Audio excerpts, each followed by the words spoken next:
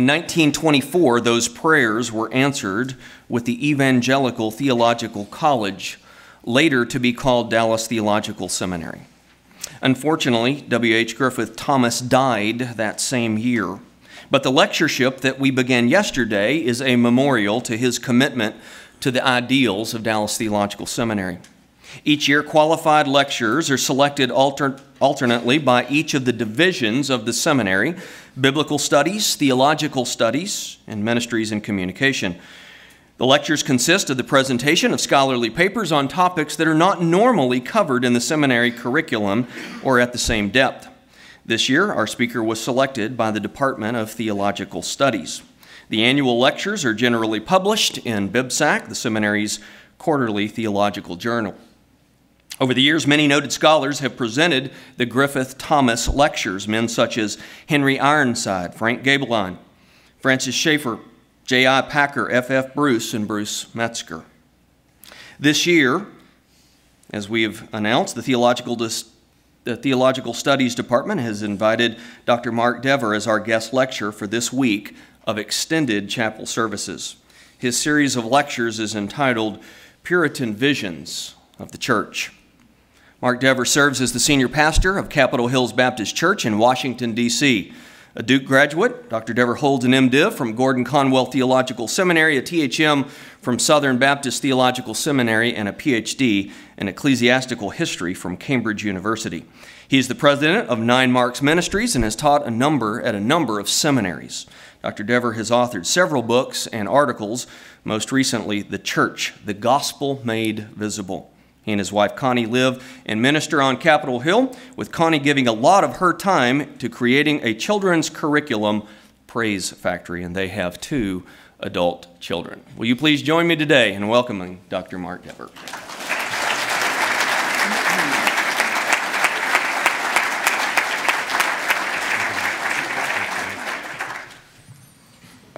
Well, thank you again to the faculty who asked me, and the gracious invitation and the reception they've given me here these last couple of days as guest lecturer.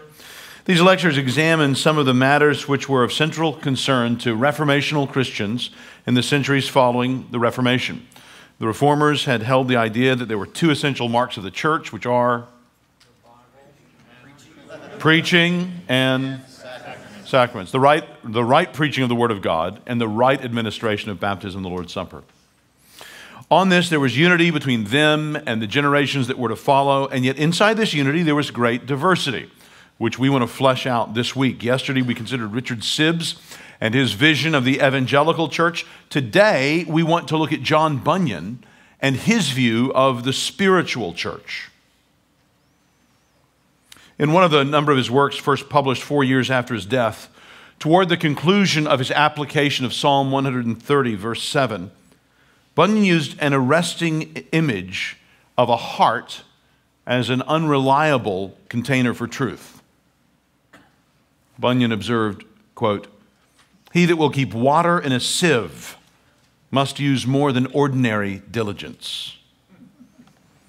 Well, what Bunyan said of water in a sieve about truth in the heart is also true of keeping such biblically conscientious Christians as Bunyan and his fellow nonconformists together in churches. Nonconformists are any of those Protestant Christians in England who did not conform to the established church, the Church of England.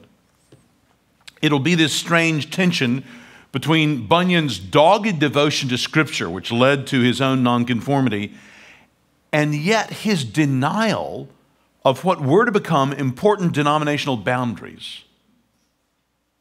That tension that we want to consider in our time together. Was Bunyan a nonconformist? Was he a separatist? Was he a dissenter? Or was he, to use that old Texas phrase, a uniter, not a divider? Bunyan's understanding of baptism really marks his understanding of the church. He had a rather uncommon notion of baptism. Now, I would love to talk about Bunyan's life. It's very interesting, but we simply don't have time to do that. As yesterday we saw Sibbes' understanding of preaching being central, Bunyan would agree with that, and yet we get to the point today, the question really of the other mark of the church, baptism and the way one person understood it and the significance that may have for us today. That's what we want to note as we come to John Bunyan. Well, as I say, he had a rather uncommon notion of the relation of baptism and the Lord's Supper. The Orthodox and the Roman positions were clearly echoed in everything from antiquity to architecture, from the writings of the church fathers to the placements of the lavers of regeneration near the door of the church. It was clear that baptism was viewed as the initial vehicle of God's saving grace in a person's life, without which they would not be saved.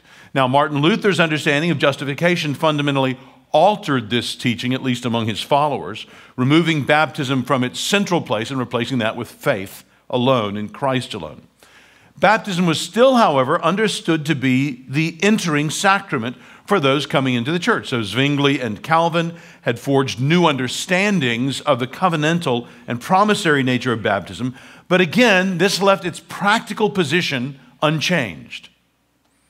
Cranmer seems to have taken on board much of Calvin and Bucer's position in his understanding of baptism. It was left really to the continental Anabaptists and the English Baptists somewhat later to completely re-understand baptism as a parallel not of physical circumcision, but of spiritual circumcision. That is, as something which was to accompany not physical birth, but spiritual birth. It was this teaching that John Bunyan, faithful member of the Church of England, came to during the tumultuous 1650s. So this is 15 years after Richard Sibbes died. John Bunyan came under the influence of John Gifford, pastor of St. John's Church in Bedford.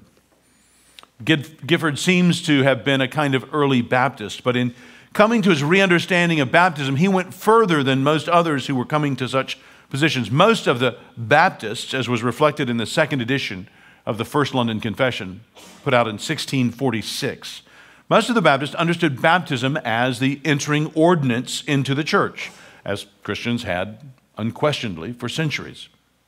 Article 39 of the First London Confession reads, "Baptism is an ordinance of the New Testament given by Christ to be dispensed upon persons professing faith or that are made disciples, who upon profession of faith ought to be baptized and after to partake of the Lord's Supper." Close quote. So Baptists, like all other professing Christians historically,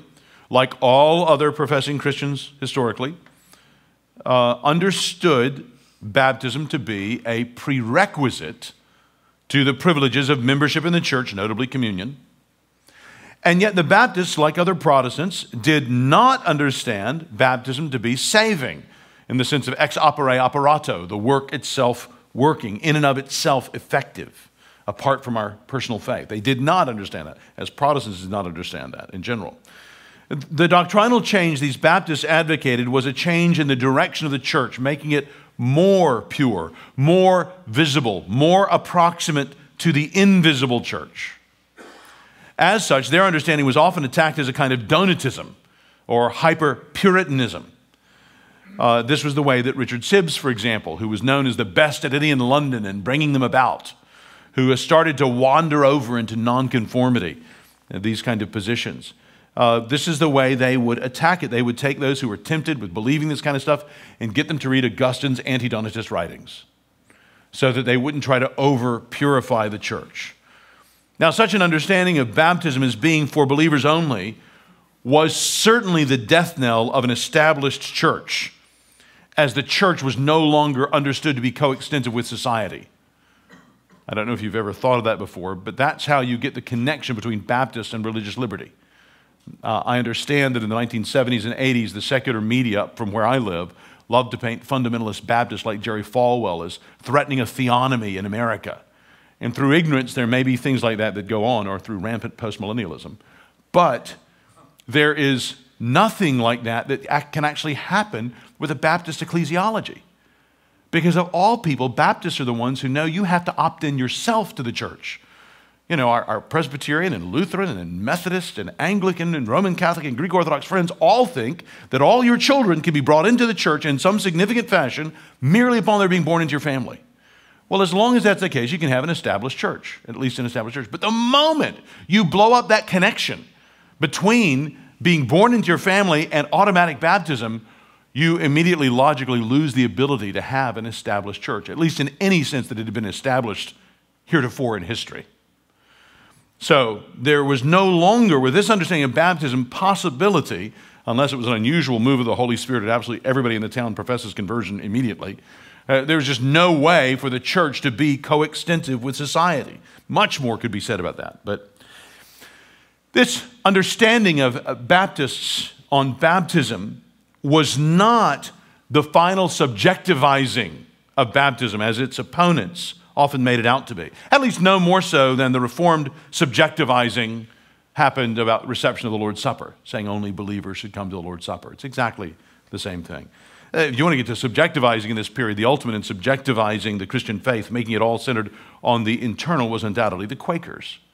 The Quakers renounced all such outward formalities and drove home a version of the Christian gospel which majored in ethics and integrity with what one knows for oneself to be true. Well, Bunyan knew about the Quakers well. He had entered into pamphlet warfare with them. He had attacked them bitterly, as was the custom of the day. But in 1673, he took up his pen against another group, much closer to his own thoughts, the Baptists. Bunyan began to fight with the Baptists, which people today often don't realize. This may surprise some of you, because Bunyan is often thought of as a Baptist. And he did reject infant baptism, that's true. But he also rejected the position that many of the emerging Baptists of his own day expressed, and that is this, that there can be no church communion, and therefore no church membership, for those who have not been baptized as believers. He rejected that emerging opinion of the Baptists. He was therefore what Richard Greaves has called an open membership Baptist.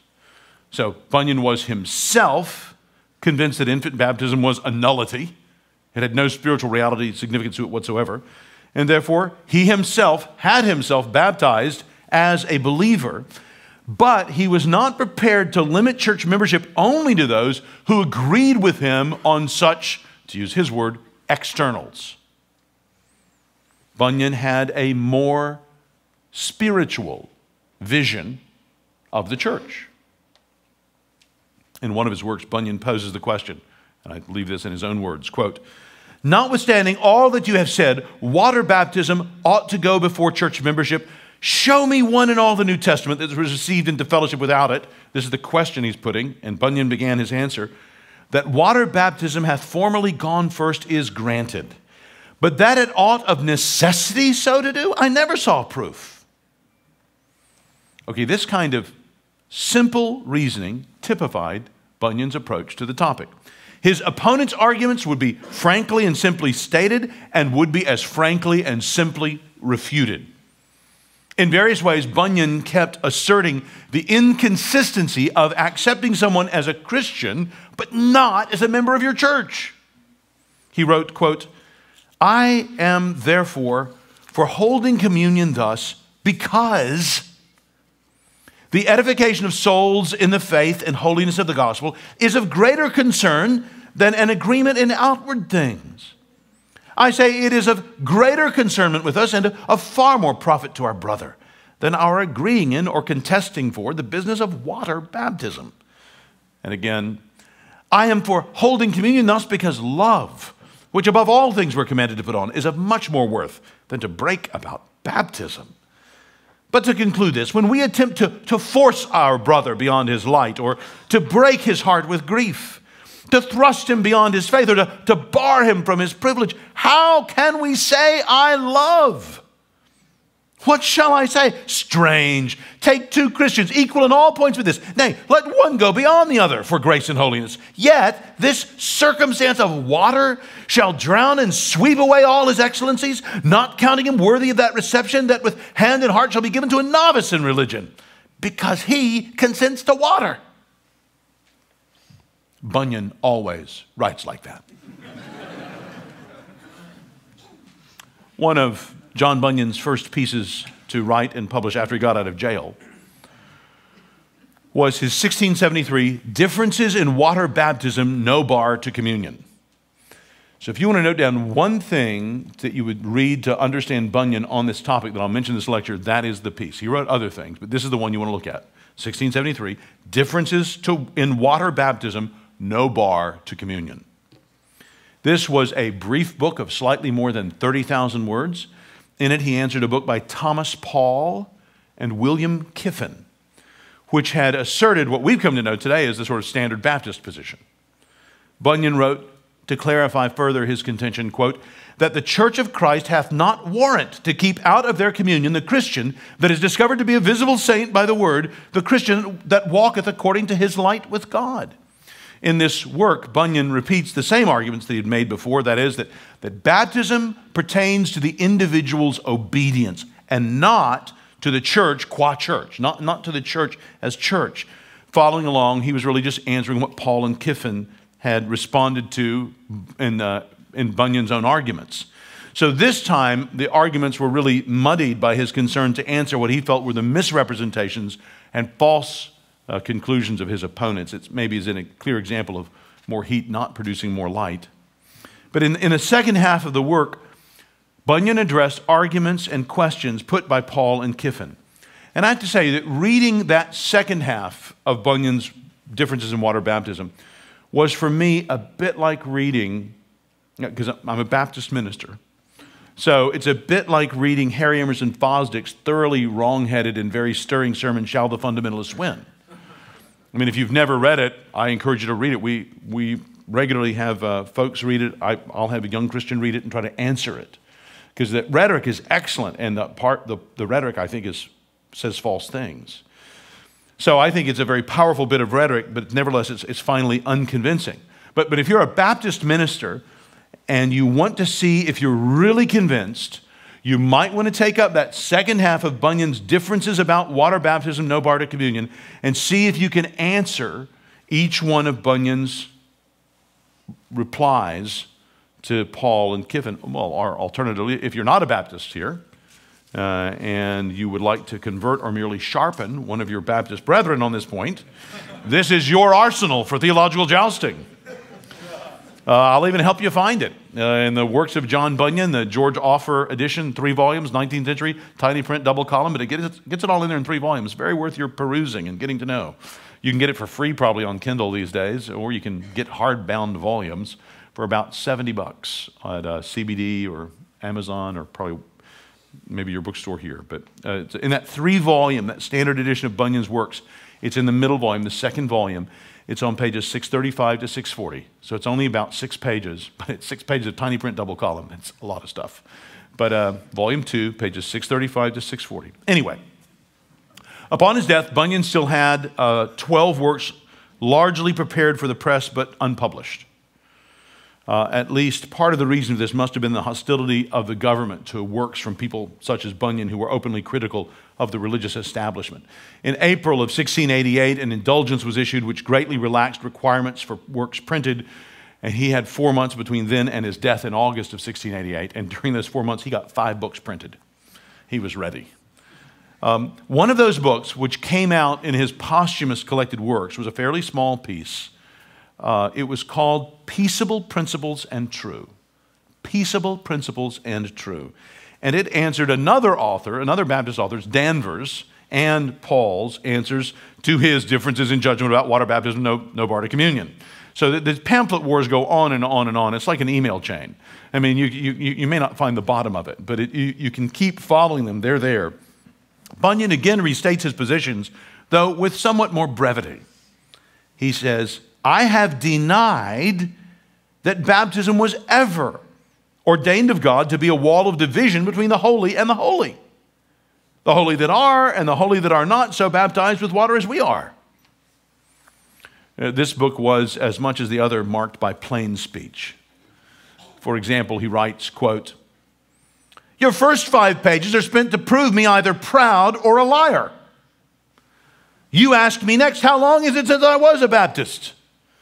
Since you would know by what name I would be distinguished from others, I tell you I would be, and I hope I am, a Christian. And choose if God should count me worthy to be called a Christian, a believer, or other such name, which is approved by the Holy Ghost. As for those factious titles of Anabaptists, Independents, Presbyterians, or the like, I conclude that they came neither from Jerusalem nor Antioch, but rather from hell and Babylon. For they naturally tend to divisions. You may know them by their fruits.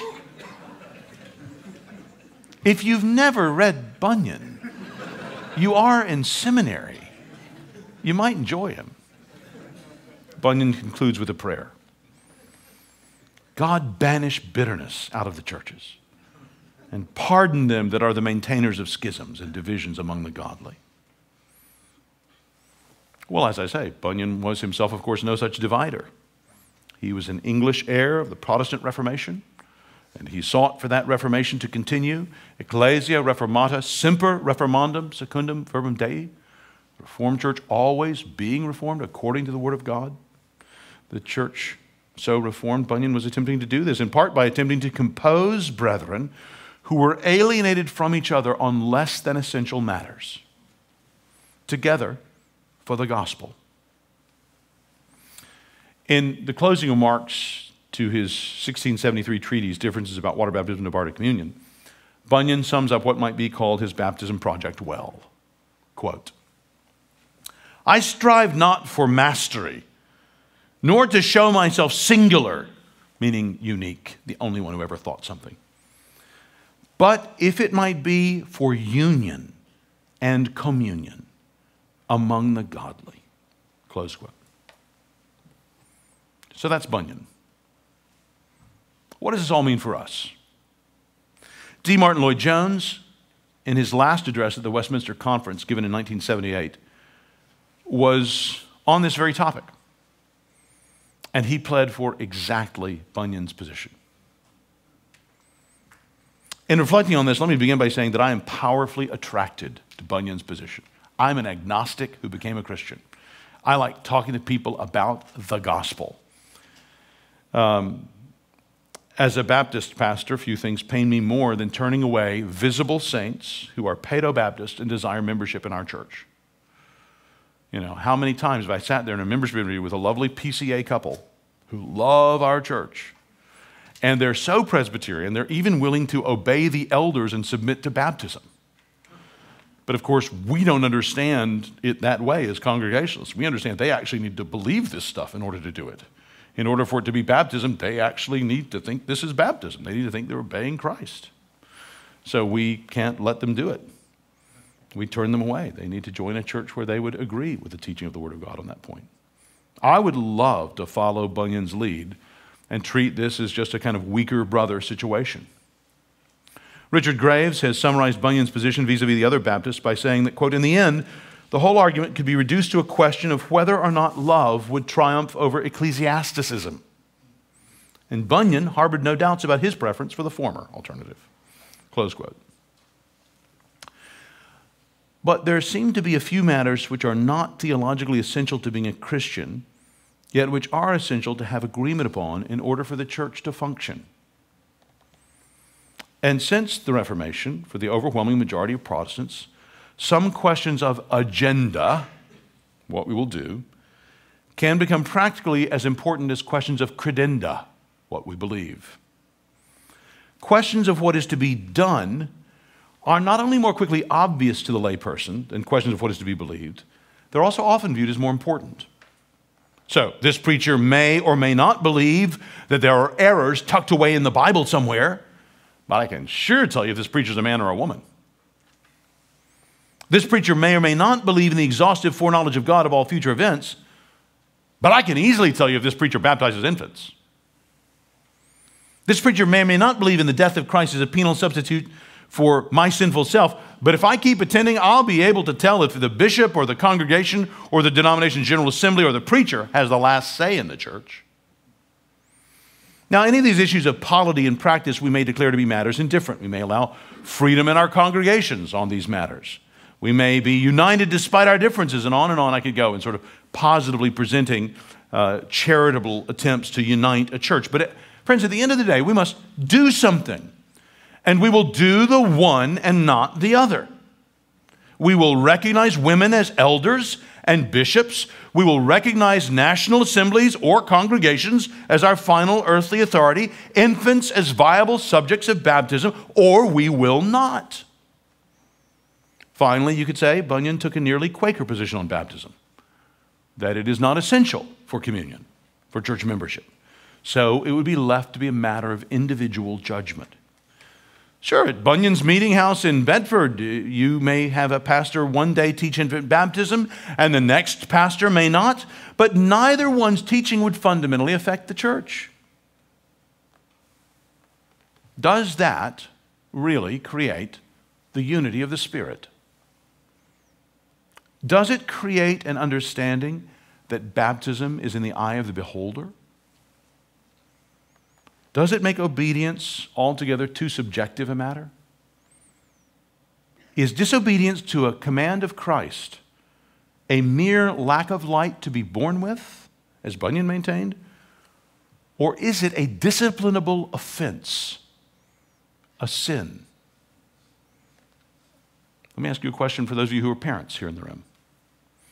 Do we teach our children to mean well or to act well, to do well? Do we teach them that they must not hit their brother or that there must not be any malice when they do? Did you know that the Bible teaches that there are such things as unintentional sins? Leviticus 4 and 5, Numbers 15, Ezekiel 45, elsewhere, all about such sins. But it's what's in the heart that counts. Is that what we want people to hear from God's word? Don't misunderstand me. The intentions of the heart are hugely important. So Moses taught that intentional sins should receive worse punishments. The Lord Jesus taught that intentions themselves were sins. And in some ways, they were the very heart of sin. But he never taught that that was all there is to sin. Because we all know from the Bible that one of the effects of sin is to stupefy us, to dull us and to darken us, and that does not make us irresponsible for our sins. So those dwelling in sin are said to dwell in darkness, but that in no way finally ameliorates their guilt. Jesus in Matthew 25 presents the judgment of God in the passage about the sheep and the goats, and after inviting the one into eternal blessedness, the Almighty then turns to the goats, and he says to them, "Depart from me, you who are cursed, into the eternal fire prepared for the devil and his angels, for I was hungry and you gave me nothing to eat. I was thirsty and you gave me nothing to drink. I was a stranger and you did not invite me in. I needed clothes and you did not clothe me. I was sick and in prison and you did not look after me." Do you remember what the goats pled? Do you remember what their defense attorney did? They pled specifically their motives, their intentions, as an excuse. "Lord, when did we see you hungry or thirsty or a stranger or needing clothes or sick or in prison and did not help you?" And did that exculpate them? He will reply, "I tell you the truth, whatever you did not do for one of the least of these, you did not do for me." Then they will go away to eternal punishment, but the righteous to eternal life. Friends, the best of motives notwithstanding, obedience to God is not in the eye of the beholder, unless the beholder is God himself. And how do we know what he considers obedience or not? By his own self-revelation. We have no other sure and certain guide. Not even the church. No, my Roman Catholic friend. In the New Testament, we see the churches erring again and again. Revelation 2 and 3, in most all the churches that the epistles are addressed to. I'm amazed sometimes when I see, again, this younger generation taking such faith in the patristics. Like the 2nd and 3rd century, where these towers of light and revelation, as if these churches, because they're just 100 or 200 years away from Jesus, are so much more sure a guide than, St. Luke's United Methodist Church down the road is, or Bob's Baptist Church is. Really? Have you not looked even 100 years closer to Christ in the New Testament letters? Those churches were a mess, even when the apostles were there. It's the instructions the Holy Spirit inspired to be written to them that guide us, not the antiquity of the churches themselves. Error is as old as can be. We know from Acts and Galatians that even Peter erred. So then, do we know what God considers obedience by our own conscience, by our own inner light? No, my modern individualistic, subjectivistic friend, no. In the New Testament, we see Paul writing to the Corinthians in 1 Corinthians 4:4, my conscience is clear, but that does not make me innocent. It is the Lord who judges me. My conscience being clear does not make me innocent. The acquittal we need is not finally from our church or from ourselves. It is from God. The psalmist realized this when he prayed in Psalm 51, against you, you only have I sinned and done what is evil in your sight. Sin is an objective reality based upon our thoughts and deeds or our lack of them over against how God would have us to live as his creatures uniquely made in his image. It is not finally determined by us or by our intentions, but by God as judge of our thoughts and lives, and he is indescribably holy and good and righteous and perfect. And he has revealed himself to us in his word. Now, John Bunyan believed and taught all of that I just said. I do not want to misrepresent my brother on this at all. His heart for the unity of the church, I think, well reflects the heart of our Lord in John 17. When he prayed, my prayer is not for them alone. I pray also for those who will believe in me through their message, that all of them may be one, Father, just as you are in me and I am in you. May they also be in us, so that the world may believe that you have sent me. Amen. But if you ask the question how they were to be so united, well, look in John 17, verse 17, where he prays that God would sanctify them by the truth. Your word is truth. My conclusion, for what it's worth, is that John Bunyan, without intending to, I'm sure, edited Jesus.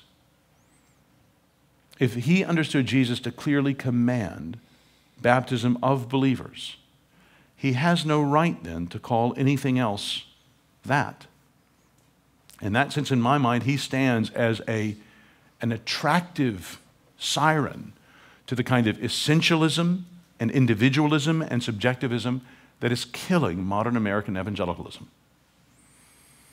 But Bunyan's vision of the spiritual church is also a Puritan vision of the church. I wouldn't be faithful if I didn't represent it to you. There's much that's good in it. So much more can be said about this. We'd love just to go into a large Q&A time, but that's not how these lectures are set up. Lord willing, we'll consider another tomorrow, and that is Jonathan Edwards' vision of a believer's church, where we've had preaching and baptism, and now we'll come to the most controversial of all, the Lord's Supper. Thank you.